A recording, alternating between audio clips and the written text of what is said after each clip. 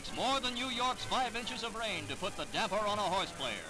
They're off in the Brooklyn Handicap at Aqueduct, and 37,000 diehards see Greek Star, the dappled #1, jump into the lead on the sloppy track that's so muddy that the horses are reflected in the ooze as they pass the clubhouse.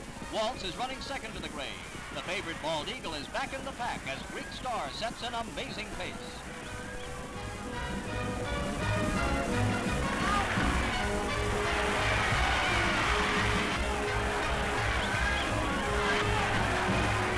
Greek Star and Waltz battling it out with On and On running third on the outside.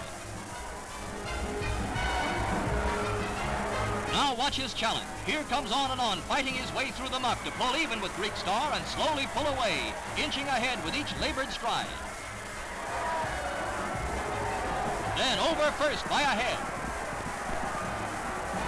A 15-to-1 outsider, he sloshed to a $70,000 purse.